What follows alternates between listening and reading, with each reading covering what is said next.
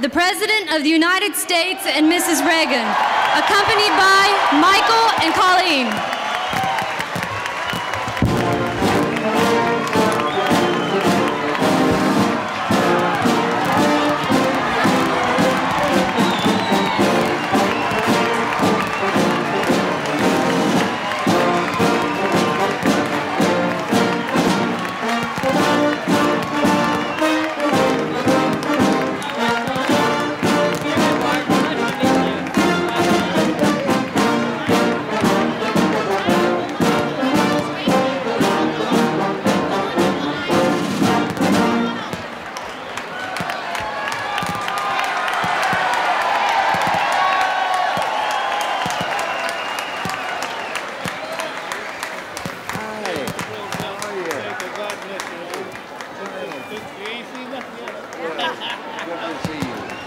Well, so this is where you've been all evening.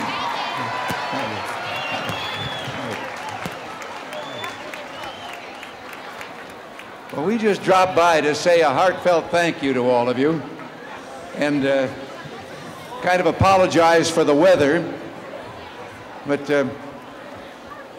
you know, I just told some people here that with the weather and all, I was reminded that if the Pilgrims had only come across that other ocean to discover America, the capital would have been in California.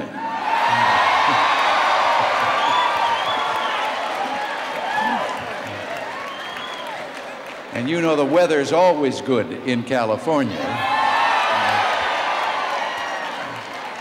Oh, for those who aren't Californians, I have to confess there are a few times when you can fall asleep under a rose bush in full bloom and freeze to death.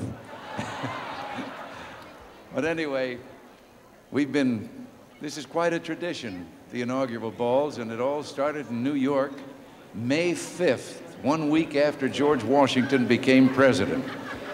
And then it grew and continued, and Andrew Jackson, he had one in the White House, and everybody kind of got so worked up over the punch he was serving that he had to bail out a White House window to escape.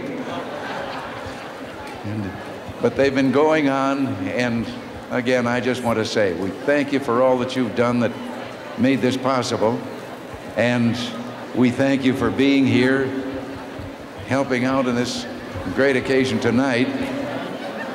And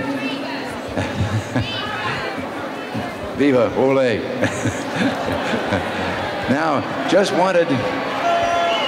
I wanted to bring some glad tidings, and every place I've been, I found out that everybody's heard about the stock market today and how it went up. All right. But I do have a couple that I can only halfway tell you about. There are a couple of economic figures that are going to be released tomorrow morning, and they're embargoed so that I can't tell you exactly what they are, but I can tell you this much, that one of those figures will be the best since 1967.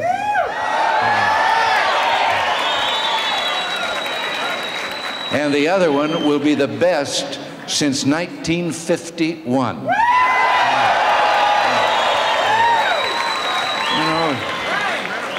And you know, they said the whole thing wouldn't work. Now they're saying it won't last. Well, wrong once, they're wrong twice. We won't say I told you so, we'll just enjoy it. But, well, God bless you all, and thank you for being here, and I think that we ought to start the music and dance, don't you? What?